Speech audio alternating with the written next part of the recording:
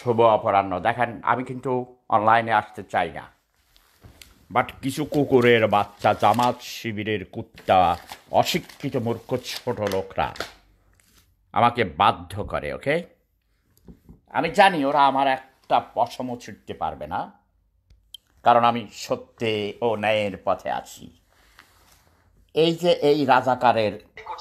যে রাজাকারের চোদা, এই খানকির ফোলা, দেখেন তার দাঁড়ি, দেখেন তার দাঁড়ি রেখেছে, দেখেন ছাগলের মতো। একটা কুত্তার বাচ্চা, সে কোরিয়াতে থাকে, শ্রমিক, ঠিক মতো বাংলা উচ্চারণ করতে পারে না। এটা কোন চ্যানেল? এই মহিলাটাকে, এটা আবার এই তরুণীকে, এই তরুণী চেহারা তো ভালোই দেখতেছি, আবার কারে নিয়ে আইছে কোন এমপি? এই আমি শুনেছি তোর নজরুল ইসলাম, নজরুল ইসলামকে আমি নেতা বানাইছি। ওকে, নজরুল ইসলামের হাতে কাগজ কলম আমি দিয়েছি, তাকে লেখক, ওই সব কিছু আমি বানাইছি, এবং এই দেশে তাকে কাগজপত্র আমি করে দিয়েছি, আমি তার ইন্টারপ্রিটার ছিলাম। কথা বুঝাস ফকিন্নি? তোদের মতো ফকিন্নিদের কথা শোনার কোনো দরকার নেই। Get lost you bloody bastard মাদারফাকার। নুসরাতকে জ্বালিয়ে পুড়িয়ে কারা হত্যা করেছে?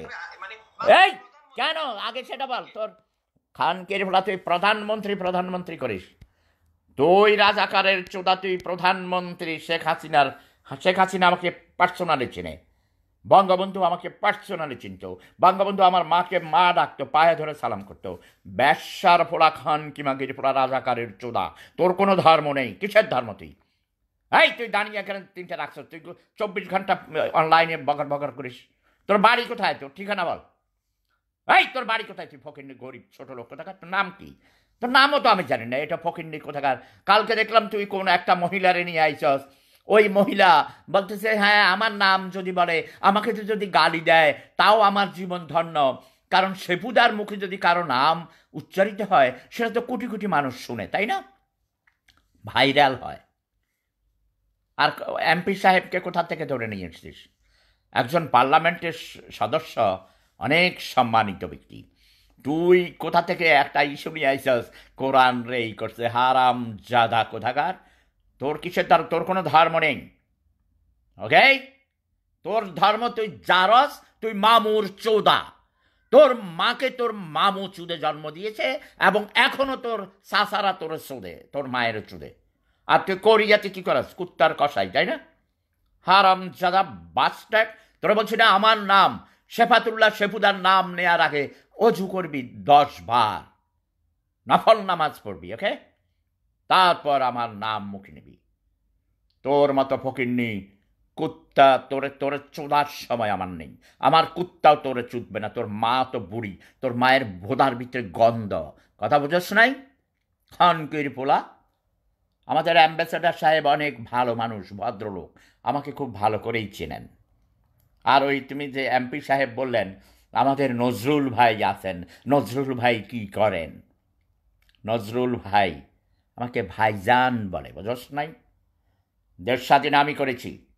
এমপি সাহেব, আপনার বয়স কত আমি জানি না, আপনি জেনে নেবেন সেফাতুল্লাহ সেপু মানে কি। আমার এমপি সাহেবকে ভালো করে আপনার চেনার কথা। প্রাক্তন স্বরাষ্ট্রমন্ত্রী মেজর রফিকুল ইসলাম বীরুত্তম। আমার বাড়ি সাহারাস্তি। ওকে, চাঁদপুর 5 আসনে। আমি 1990 সালেতে মনে হয় 2টা আসনে আমাকে নমিনেশন দেওয়া হয়েছিল, বাট আমার বউ আমাকে দেয়নি। একটা চাঁদপুর 5, আর একটা হলো ঢাকা 6। বাম মোর্চা, যেটা ছিল বাম ফ্রন্ট 15 দলীয়, আবুল হক আমার বাসায় গিয়ে আমাকে প্রস্তাব করেছিলেন। আমার ওয়াইফ তখন নিষেধ করেছেন। আমি তখন UNDP national adviser. Do you know what is called UNDP? United Nations development programme, and ILO, international labour organisation. আমি জাতীয় অ্যাডভাইজার, পরামর্শক, মানে ন্যাশনাল অ্যাডভাইজার ছিলাম, এবং UNCDF এর কান্ট্রি হেড ছিলাম। UNCDF মানে বুঝেন এমপি সাহেব? Very good. তারপর এমপি সাহেব বলে আপনাকে আমি সম্মান করব অবশ্যই। একজন এমপি হওয়া চারটেখানি ব্যাপার নয়। আপনারা আইন তৈরি করেন, ইউএনসিডিএফ মানে United Nations capital development fund, ওকে, কোটি কোটি টাকা, মিলিয়ন মিলিয়ন ডলার এনে প্রেসিডেন্ট এরশাদকে দিয়েছি। তার সাথে আমার চুক্তি হয়েছিল, আমি আপনাকে যত মিলিয়ন ডলার দরকার এনে দিব, আপনি 60% কাজে লাগাবেন আর 40% আপনি খেয়ে ফেলবেন, আপনার লোকদেরকে দিয়ে দিবেন, রিকভারি দেখাবেন, কাজ দেখাবেন। 60% উপজেলা কমপ্লেক্স, কার কনসেপ্ট? সিরাজুল আলম খান দাদার এটা কনসেপ্ট, আইডিয়া দিয়েছেন উনি। ইমপ্লিমেন্ট কে করেছে? টাকা পয়সা কে এনে দিয়েছে? প্রেসিডেন্ট এরশাদকে আমি তাকে দিয়ে ইমপ্লিমেন্ট করাবার জন্য সহযোগিতা করেছি। কাজ করে কথা বলি, ওকে? মুক্তিযুদ্ধ করেছি, দেশ স্বাধীন করেছি, পতাকা পাল্টিয়েছি, দেশ স্বাধীন হয়নি। লজ্জা করে না? আওয়ামী রাজাকার, হ্যাঁ, আওয়ামী রাজাকার। আমার বাড়িতে 2 নম্বর সেক্টরের হেডকোয়ার্টার ছিল, আমরা 4 ভাই মুক্তিযোদ্ধা ছিলাম, ঘর বাড়ি জ্বালিয়ে ছাই করে দিয়েছে। আওয়ামী লীগের কোনো বাস্টার্ড নেতা দেখতে যায় নাই, কেন্দ্রীয় নেতারা কেউ যায়নি, কোনো ক্ষতিপূরণ দেয়নি অদ্যাবধি। বলে যে আমাদের আত্মীয় স্বজনরা সব, চাচা জ্যাঠারা, বাপ চাচারা সবাই লন্ডনে থাকে, সবাই লন্ডনই। হ্যাঁ, একতলা বাড়ি পুড়িয়েছে, টিনের ঘর পুড়িয়েছে, এখন 2তলা 3তলা বিল্ডিং হয়েছে। মহান স্রষ্টার যদি মায়া থাকে, দয়া থাকে, তাহলে তোমাদের মতো ওই ফকিন্নি নেতাদের কাছে যেতে হয় না। মুক্তিযোদ্ধা হয়ে ভাতা নেই না, কথা বুঝো নাই? কেন আমি শব্দ বোমা মারি? কেন কেন কেন কেন মারতে হয়? কেন 10,000 কিলোমিটার দূর থেকেও কেন মারতে হয়? কারণ এই দেশকে আমি ভালোবাসি, এই দেশ আমি স্বাধীন করেছি। এর জন্য আমি স্বাধীন করিনি ভোট ডাকাতির জন্যে। মা বোনের ইজ্জতের নিরাপত্তা নেই, জানমালের নিরাপত্তা নেই, দেশের গণতন্ত্র নেই, মানুষের মৌলিক অধিকারগুলো খর্ব করা হয়েছে। নুসরাতের মতো একটি মেধাবী ছাত্রীকে তার শিক্ষকের হাতে প্রাণ দিতে হয়েছে, ইজ্জত দিতে হয়েছে। Y Y Y? কেন কেন কেন? জবাব দিতে পারবেন এমপি সাহেব? কি নাম বলেছে? ইসরাফিল নাকি? বয়স কত? 71 বয়স কত ছিল? 14 পুরুষে কেউ মুক্তিযুদ্ধে গিয়েছে? ওই মুজিববাদী গুন্ডা, জয় বাংলা করে করে এমপি হয়েছে বিনা ভোটে, তাই না? ভোট ডাকাতি করে। আমি জানি দেশের আইন, যারা ডিজার্ভ করে গালি, তাদের গালি দিতেই হবে। তোদের কোনো ধর্ম নেই, তোদের মধ্যে মনুষ্যত্ববোধ নেই, মানবতাবোধ নেই, তোরা অমানুষ, পশু, তোদের চেয়ে ভালো। 26 বছর আগে তোদের প্রধানমন্ত্রী শেখ হাসিনা আমার হাঁচুয়াপা ভিয়েনাতে এসে আমার হাতে পায়ে ধরে কান্নাকাটি করে দোয়া নিয়ে গেছে, তার ছোট বাচ্চারাও ছিল, জিজ্ঞেস করবি। তাকে মারতে ছিল দোহারের সানাউল্লাহ, আমি তাকে রক্ষা করেছি। অনিল দাস গুপ্ত ছিল, কেঁদেছে। ওই অনুষ্ঠানে তোমার নজরুল ভাই যান নাই, তখন 10-12 বছর সে, তাকে ভিয়েনার মানুষ চিনত না, আমি চিনতাম। দোকানদারি করতেন, নিরিবিলি, শিক্ষিত মানুষ, ডাক্তার সাহেবের ছেলে, ভদ্রলোকের মেয়ে বিয়ে করেছে আমার পাড়ায়। তার শ্বশুরও বাংলাদেশ ব্যাংকের জিএম ছিলেন। আমার শ্বশুরের সাথে প্রায় প্রতিদিন আসরের নামাজ পড়তেন তারা গোরান মসজিদে।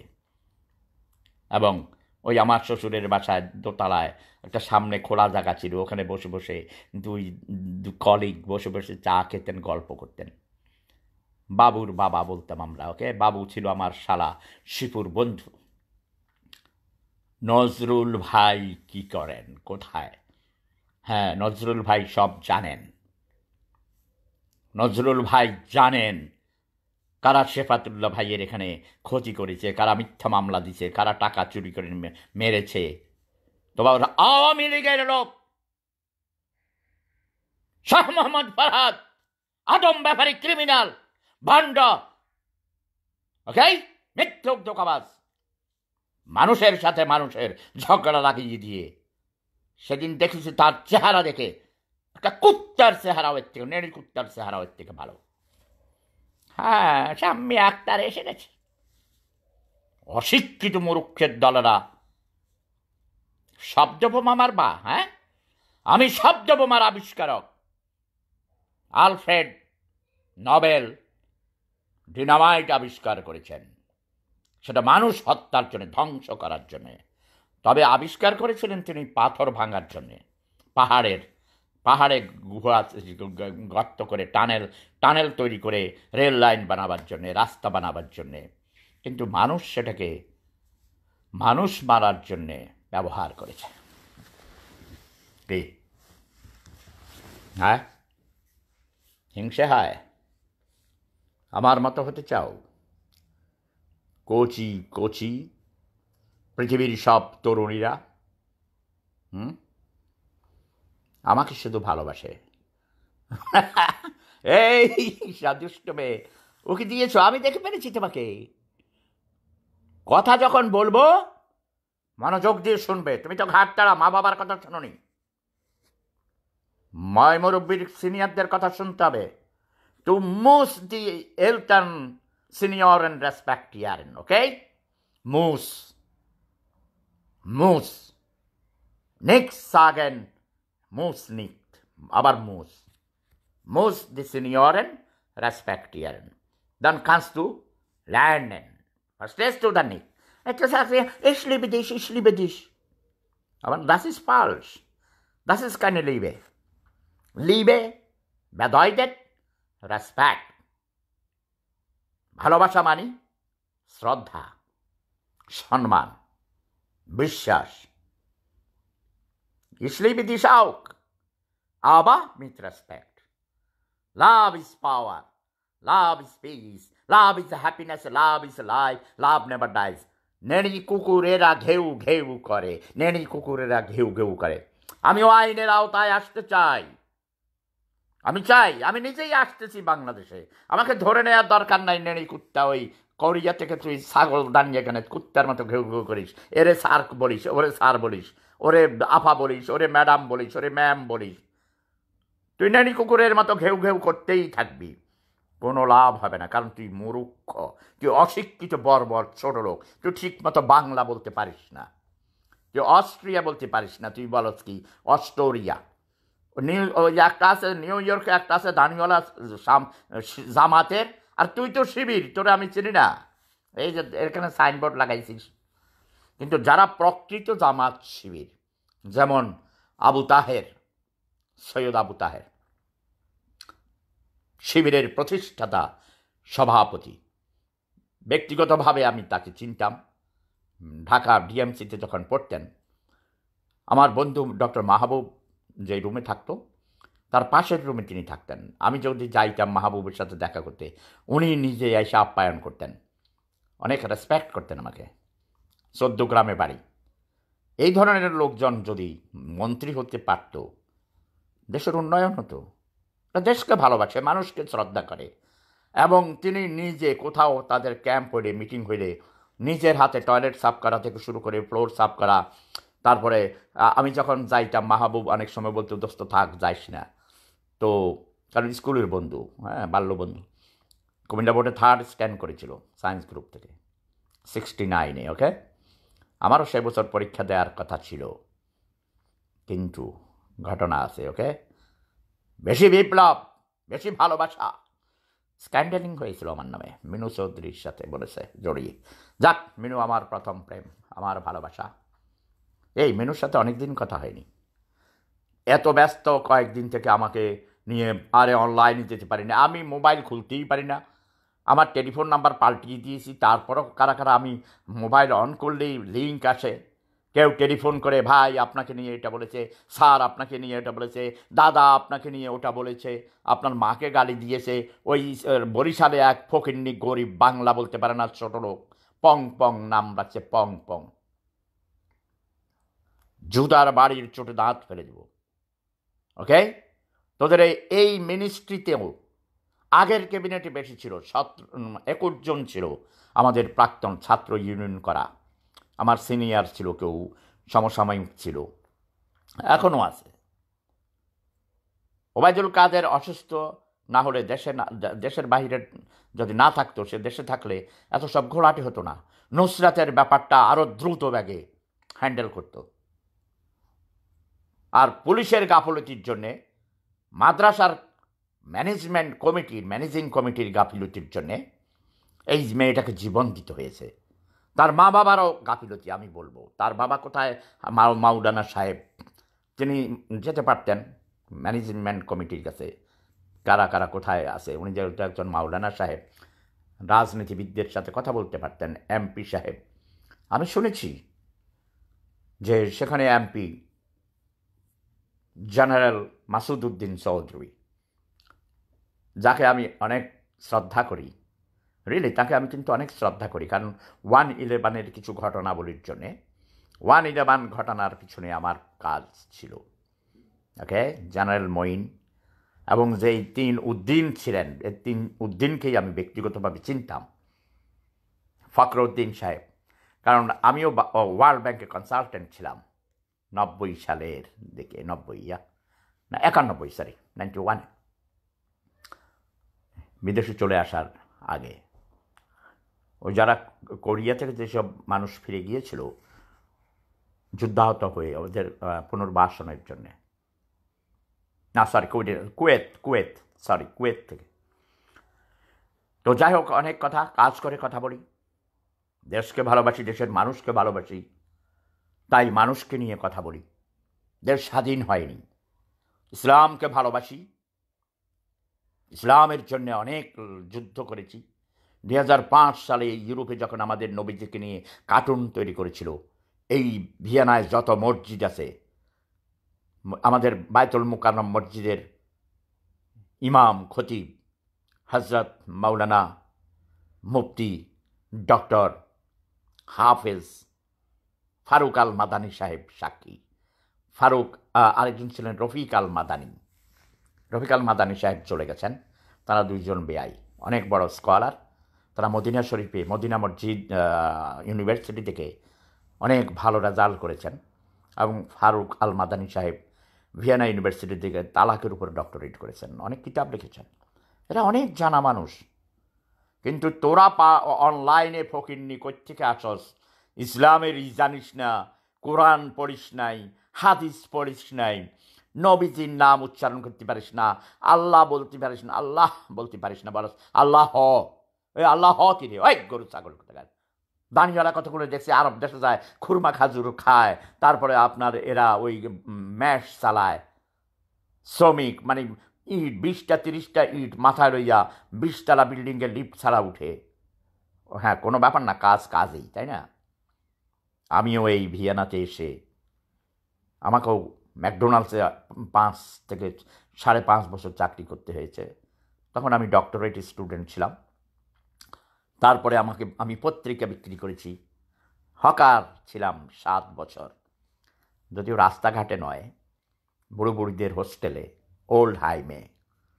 তবে 2 সপ্তাহ বাহিরে করেছি আমি, আন্ডারগ্রাউন্ড ট্রেন স্টেশনে। তারপর আমার বস যিনি ছিলেন মিস্টার ইউসরি, মিশরের এক ভদ্রলোক, ও ভিয়েনা ইউনিভার্সিটিতে তার সাথে আমার পরিচয় হয়েছিল। ও ভদ্রলোক মারা গেছে। আচ্ছা, আপনারা যারা জানেন, অস্ট্রিয়াতে যারা থাকেন, তেগলিকালেস, কুরিয়া ক্রোনেন স্ট্যান্ডার্ড পত্রিকা বিক্রি করেছেন, তাদের অবগতির জন্যে ইউসরি সাহেব মারা গেছেন। আমি মিশরে একজন বেস্ট বানক যিনি পত্রিকা বিক্রি করেন, তার কাছে শুনেছি। আমি বাইজি বলতেছিলাম যে ইউসরির খবর কি। ইউসরি সাহেবের সাথে 2 বছর আগে আমার ফলস গাতেনে, যেখানে আমার প্যারাডাইজ, আজকেও গিয়েছিলাম, যেখানে প্রতিদিনই প্রায় আমি সেখানে যাই, জগিং করি, তাইসি করি এবং মেডিটেশন করি, সেখানে দেখা হয়েছিল। ওনার ওয়াইফ ছিল এবং আমার নাম এবং আমার নাম্বার, ও ফুমহুন্দাসওয়াই, মানে 502 আমার নাম্বার ছিল ওখানে, হকার নাম্বার, সেটাতে উনি মুখস্থ রেখেছেন। এবং 7 বছর আমি, যেটাকে হাইম বলে, বুড়ো বুড়িদের হোস্টেল, সেখানে সোফার উপরে বসে পত্রিকা রাখতাম টেবিলের উপরে। সকালে নাস্তা খাওয়ার সময় বুড়ো বুড়িরা আসতো। ওটা অনেক বড়, আসগাস্টর মাওয়ার 23 নম্বর ডিস্ট্রিক্টে। অনেক উচ্চশিক্ষিত ডাক্তার, ইঞ্জিনিয়ার, প্রফেসর, এই লেভেলের আপনার লোকরা থাকে, বুড়ো বুড়িদের হোস্টেল। এটারও ক্যাটাগরি আছে, ধনী গরিবদের, শিক্ষিত ও অশিক্ষিতদের, এরকম। তো আমি দেখছি যেই কয়টা অনলাইনে এসে ইউটিউবিং করে, ফকিন্নি গরিব ছোট লোক, বাংলা উচ্চারণ করতে পারে না, ইংরেজিতে হয় না একটারও, এটা কোনো বিষয়ই লেখাপড়া করেনি, মা বাবার কুলাঙ্গার সন্তান, পেটের দায়ে তারা বিদেশে গেছে। ওই আমি কি পেটের দায়ে আসছি ফকিন্নিরা? হ্যাঁ, ইউনাইটেড নেশনসের কনসালটেন্ট, 40 বছর আগে ঢাকা বিশ্ববিদ্যালয়ে পড়াইছি, ফকিন্নির গোষ্ঠী। আমাকে চেনিস? 3000-এর উপর কবিতা লিখেছি, নজরুল দ্বারা অনুপ্রাণিত হয়েছি, মুক্তিযুদ্ধের সংগঠক মুক্তিযোদ্ধা ছিলাম, ওয়ার্ল্ড পিস মিশনের চেয়ারম্যান, হলিউডে অভিনয় করেছি, বলিউডে অভিনয় করেছি, অস্ট্রিয়ার থিয়েটারে অভিনয় করি, কয়েকশো সিরিজে অভিনয় করেছি এই 28 বছরে। জানিস, জার্মানি থেকে আজকে 2জন দেখা হলো, ওরা আসছিল আমার সেই প্যারাডাইজে। আমাকে দেখে বলছে, আরে সেই চিন্তা সাহস পেইলা, মানে আপনি একজন অভিনেতা, কোথায় তোমাদের বাড়ি? বলে যে জার্মানির মিউনিকে। আমি বলি, তাই নাকি? হ্যাঁ, আমি বলছি আলফেন ক্লিনিক সোয়াই, মানে আলফেন ক্লিনিক 2, সেখানে আমি অ্যারোল সান্দারের সাথে সেকেন্ড হাফ রোলে, মেইন রোলে অভিনয় করেছি, মানে সেকেন্ড মেইন রোলে। ডক্টর মাখাতে, মানে ক্লিনিকের doctor, Indian doctor, professor doctor মাখাতে রোলে আমি অভিনয় করেছি। আরও অনেক ছবিতে সিরিজে করেছি। পথে ঘাটে যেতে পারি না, মাঠে ঘাটে, পাহাড়ে পর্বতে, যেখানেই যাই, ট্রামে, বাসে, দোকানে, সবাই চিনে, জড়িয়ে ধরে, চুমু দেয় তরুণীরা, অটোগ্রাম নেয়, সেলফি তোলে, আরও কত কিছু জিজ্ঞেস করে। X president doctor Heinze fisher দেখা হলে বিভিন্ন টকশোতে, বিভিন্ন জায়গায় মিটিংয়ে দেখা হয়, দেখা হলে জড়াইয়া ধরে, বলে নতুন কবিতা আছে কি না হে কবি, আপনার অভিনয় কবে, থিয়েটারে কবে হবে, কোন সিরিজে অভিনয় করছেন এখন। এগুলো হলো আলাদা সম্মান। বাঙালিরা এখানে যারা অস্ট্রিয়াতে থাকে, তারা, আমাদের অস্ট্রিয়ার বাঙালিরা কিন্তু ভদ্র আছে মোটামুটি, তারা কাজ করে, খায় দায়, ফ্যামিলি যাদের আছে। তারপরে আপনার মসজিদে যায়, 5টা মসজিদ তৈরি করেছে বিভিন্ন ডিস্ট্রিক্টে, এবং সর্বপ্রথম মসজিদের উদ্যোক্তা আমি, বায়তুল মোকাররম মসজিদ। দেখে, কিন্তু আমি নেতা হই নাই, নেতা বানাইছি।